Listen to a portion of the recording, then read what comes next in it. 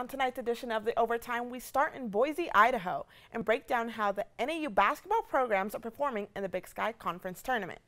Plus, we take a deep look into basketball on the reservation, and we check in with Flagstaff Baseball and what they are doing to compete at a high level in the Grand Canyon region. Last but not least, we start our brand new segment, Top 5 Plays of the Week, all that and more on this edition of The Overtime.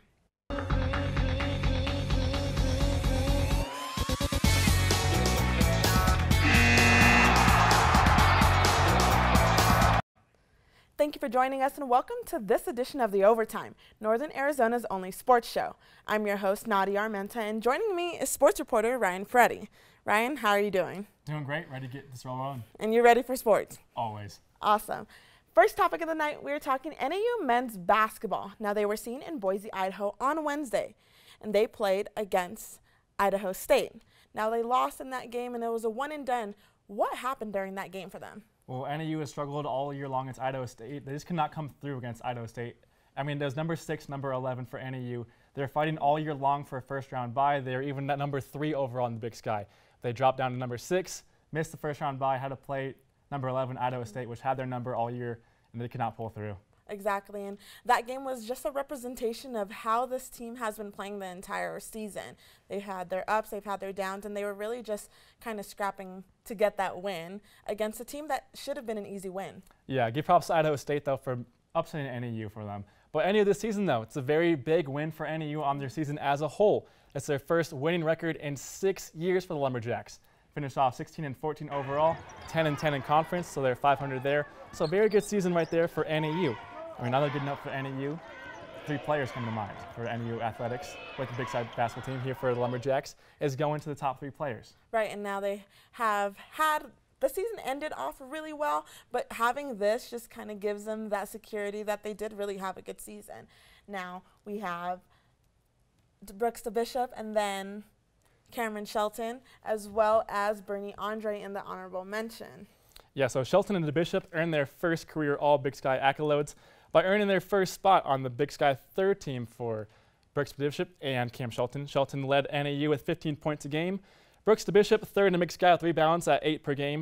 You got to give a shout out to Bernie Andre, who was newcomer of the year last year and earned a spot as honorable mention this year for NAU, averaging 12 points a game and just under 6 rebounds a game, which is 9th in the Big Sky Conference. Right, and an interesting fact about that is the assistant coach, GAELLAN BEWERNICK, who also made an impact on this team, and he was seen kind of in the program, left a bit, came back, and now he's doing really huge things for this program. I spoke with assistant coach GAELLAN BEWERNICK on how he's impacted this team. Let's take a look. First time, coaching is an opportunity to get your point across with exaggerated yelling and a nice title to add a ring to it.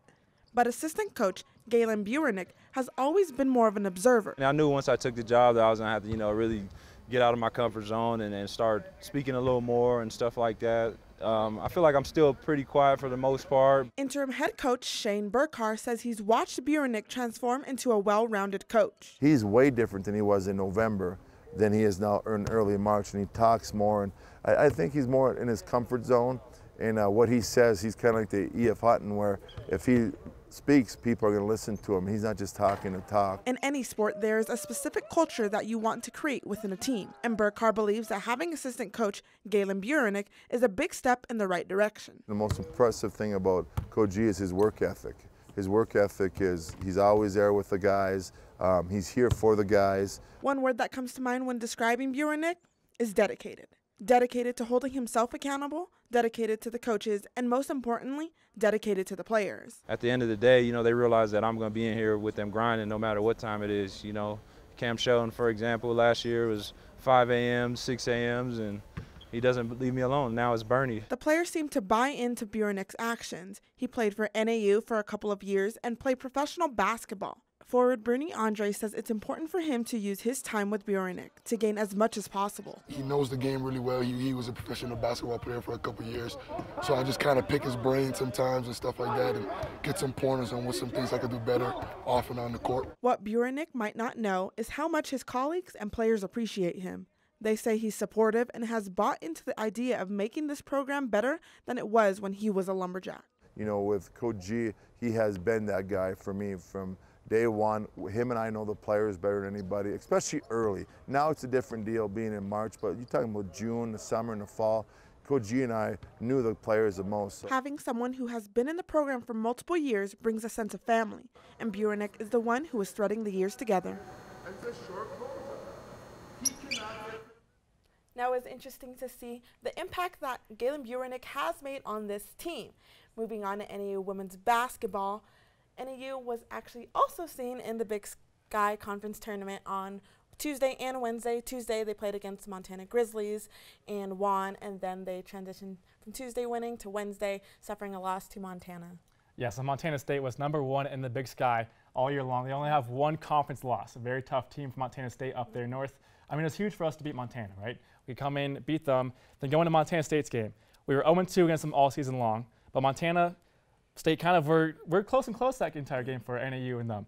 Radford had a game-high 21 points for both teams for NAU. She shot 3 of 4 beyond the arc. And heck, NAU as a team shot 42% from 3. All that good stuff going on, but they still lose. Why is that? They had 20 turnovers. Montana State also capitalized on that, had 22 points off the turnovers there for NAU. Right, and that was a huge thing that head coach Lori Payne was trying to capitalize on this season, is minimizing the turnovers. And in this time, that's exactly when they needed to put that into play during this game, and it just didn't work out for them. Something that did work out for them was the Big Sky All-Conference team. Now, this has been definitely an uplift for this team because they've come a long way, and they weren't seen on this side of the spectrum in a long time. Yeah, it's a bounce back year here for NAU. Taking a look here at the all Big Sky Conference teams here. Of course, KHIARICA is going to be on their first team. She led the Big Sky in points with almost 19 points a game and 8 rebounds a game, which was 3rd in the Big Sky there for KHIARICA RASHEED.